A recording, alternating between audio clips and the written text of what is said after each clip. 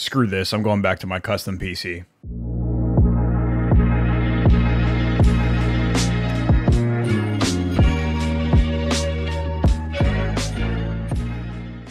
Alrighty guys, if you've been around the channel for a while, you know that I used to have a custom built PC. We built it in my last house when my channel was just kind of in its inception phase. It was called Trooper 7. Awesome PC, absolutely love it, but it went to a good home. I actually sold it to my buddy. He's a streamer, Refined Legends, check him out. He's running that 2060 Super to the bone right now.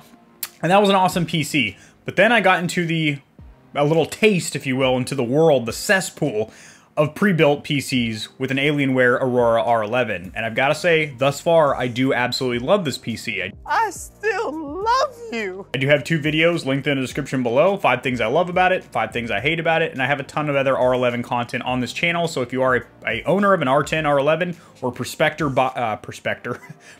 buyer of the R12, which is coming out here soon, with the drop of the new 11th gen Tiger Lake Intel CPUs, then check out that playlist, the R11. There's a ton of good content and tutorials in there. But first off, we're going to talk about price. Now, this is pretty obvious. You are going to get the lowest price by buying components individually and building your own PC. You're paying not only recommended MSRP for all these parts, but oftentimes, since you're buying them component by component, you can shop around for the best deal on each part from Best Buy, Newegg, Amazon, Micro Center if you live in a geographic area that has one of those. However, there is a caveat to this. Right now, PC parts are very, very expensive for a couple of reasons. One, there's a huge silicone shortage from automotive makers trying to build their infotainment systems in cars, not to mention when the COVID broke out, a lot of these PC manufacturing plants such as Dell, HP, etc., they actually underquoted because they thought that sales would go down. They didn't realize people would be stuck at home or working from home, and they need better PCs to do their homework. And then also people want to play games and stream and stuff. People are getting into streaming and Zoom chatting with their families and stuff, and they need better hardware. So demand went up, and they underquoted how much silicone they would need. Not to mention, since there's high supply and low demand, either way, high demand, low supply, that brings in a scalper problem, just like we're seeing with the new gen consoles, the PS5 and the Xbox Series.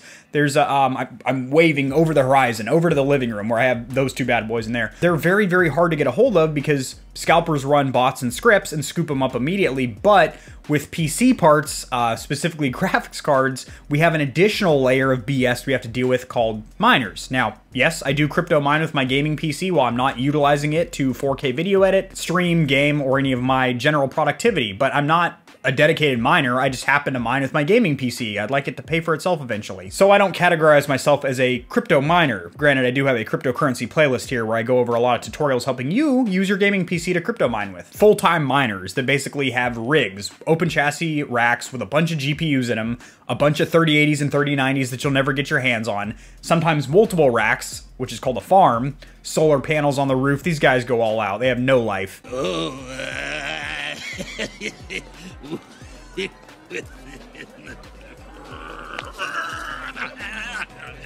But what they do have is a fat savings account, probably. So because computer parts are so hard to get right now, so expensive, you're going to have to pay scalper prices getting these cards from eBay for like $1,500, $3,000, whatever you can find them for. Pre-builts are actually becoming better bang for the buck than buying individual components because you're paying near recommended MSRP cost plus a build fee, like NZXT charges $100 on top of the price of the components in your PC, and that's basically for them to assemble, you know, all the labor, and then they also do cable management inside your case. It's pretty cool. Now, Dell/Alienware is pretty pricey for what they are. However, they run sales constantly. They do these little advertised drops where basically you can get a pretty good rig, like a 3080 in it and like a i7 or i9 water-cooled for relatively inexpensive in comparison to what it would cost to build one anyway. And that brings me to the next point, which is the bond you get when you build your PC. Much like the guy that works on his car, motorcycle, house, when you build this thing, you know every component in there, so when it's time to upgrade or change out a faulty component, it's like that for you. It's second nature. Not to mention you have pride in your machine because you built it and you watched it turn from boxes on the floor into a PC, a tower sitting next to you on a desk. It does really...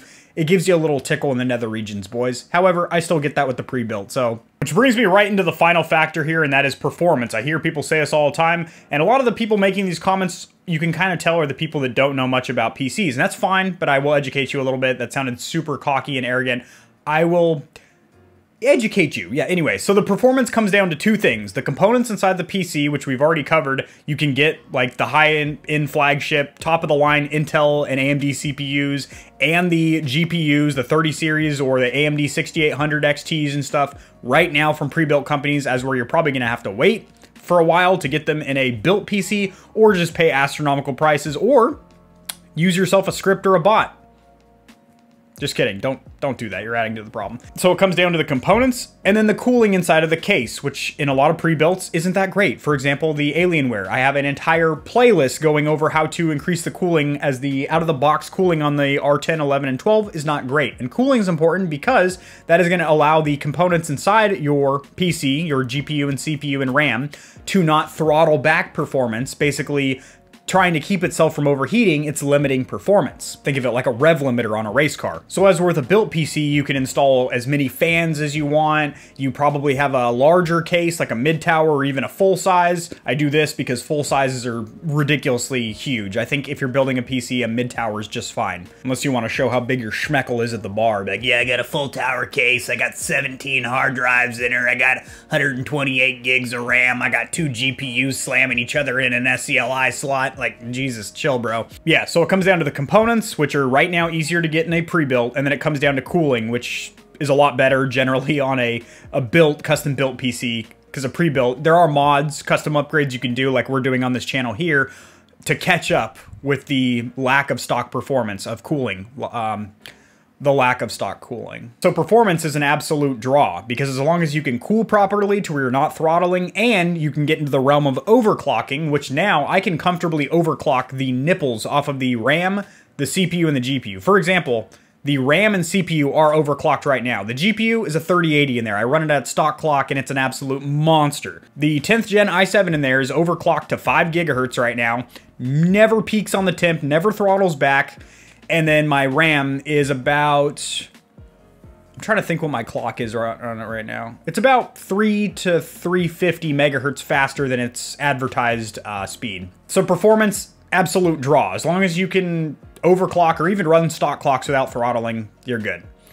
So I think that's going to do it. Hopefully I didn't ramble on too much, but this is my experience as somebody that built a custom PC and somebody that now has a pre-built. They're both fantastic, but right now it just makes sense to get a pre-built. I would not judge people that usually praise the custom built world getting a pre-built, because it is the easiest way to get these components right now. If you like the video, shoving a thumb where the sun don't shine, kind of tickling the YouTube prostate by liking the video, helps it to get seen by more people, so this information can reach and assist them as well, which helps me grow my little channel too, which keeps me motivated to make videos like this. Subscribe for more content just like this. I do a lot of tutorials helping you get set up streaming and YouTubing, as well as news in the gaming community and industry, and I will see you stallions and stallionettes in the next video. Peace.